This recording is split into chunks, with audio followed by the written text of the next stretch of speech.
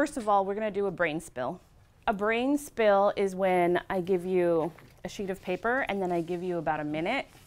I tell you what the topic is and you write everything that you can think of and remember about that topic. Okay, so in the middle you're going to write electricity, and then I'm going to have you divide your paper into 4 parts. In this box, I'm going to have you write about anything that you remember about circuits. Okay, I'm going to give you 1 minute, just anything that you remember. Madison, what's one thing that you remember about circuits? It has to go in one way and then has to come out the other way. If you have something similar to that, then remember, put a check mark next to it. But if you don't have that at all, then please add it. The second box is schematic diagrams. Again, I'm going to give you 1 minute.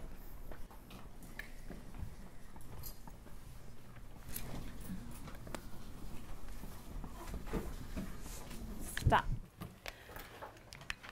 I'm going to call on one of you to come up and draw it for me. Antonio?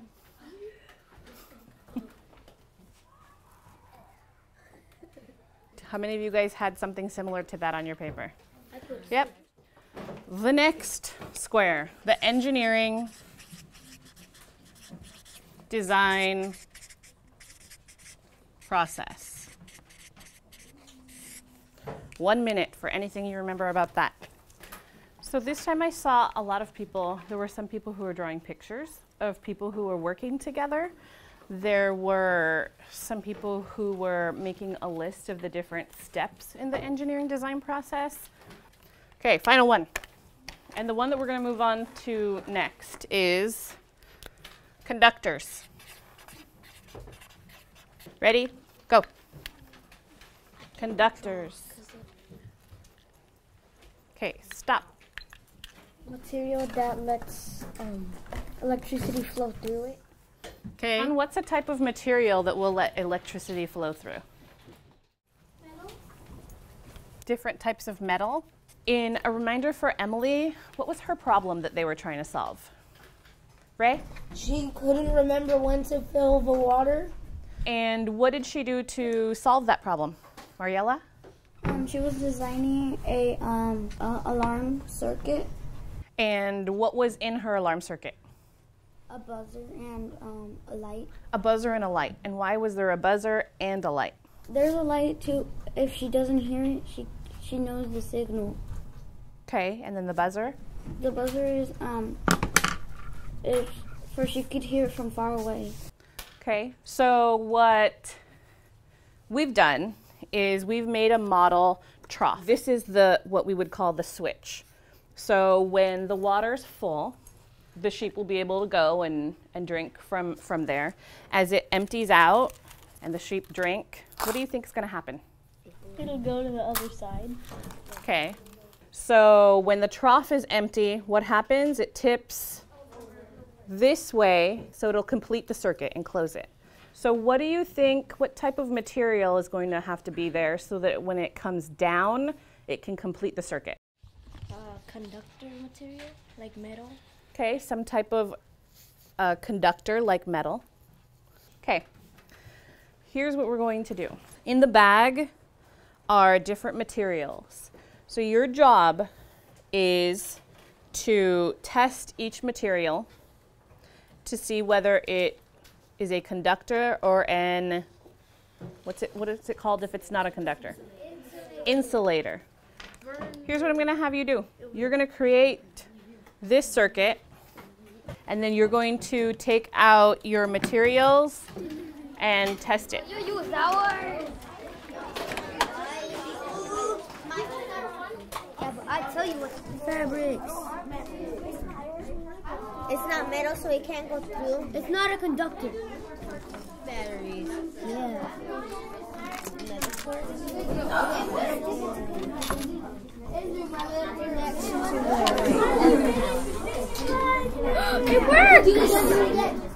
So today you are going to take or you're going to share what you imagined yesterday, okay? And then you're going to, with your group, come up with a plan, okay? So make sure that you're filling out the plan part today.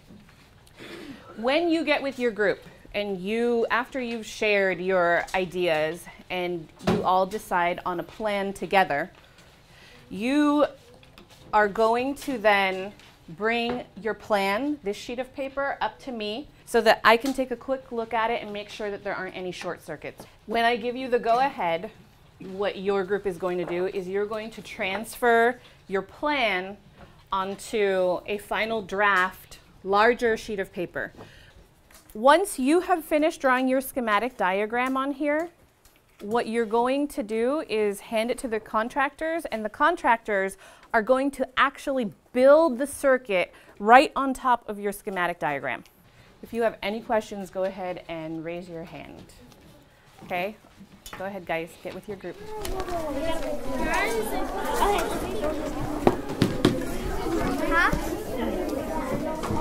in your backpack? So it doesn't really matter.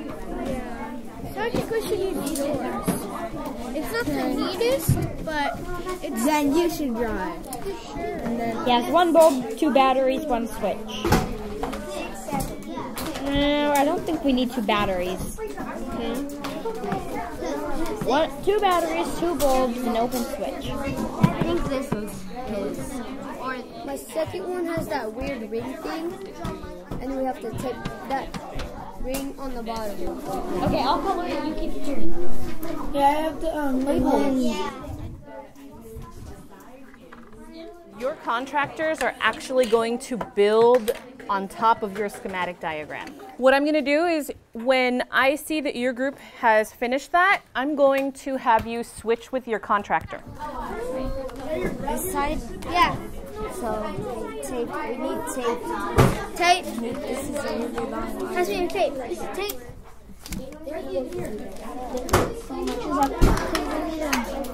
Because I think I broke something.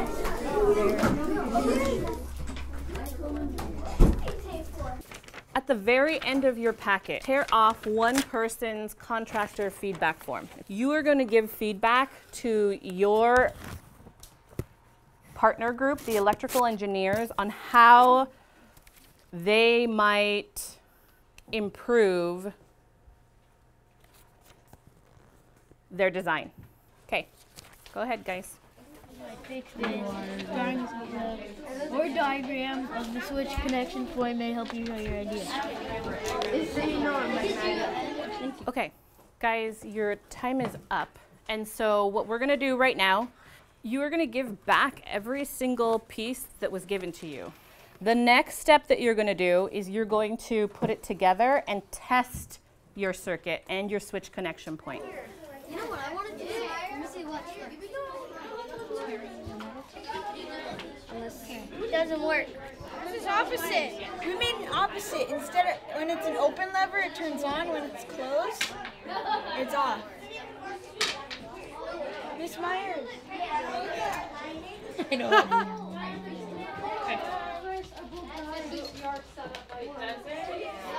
It works too.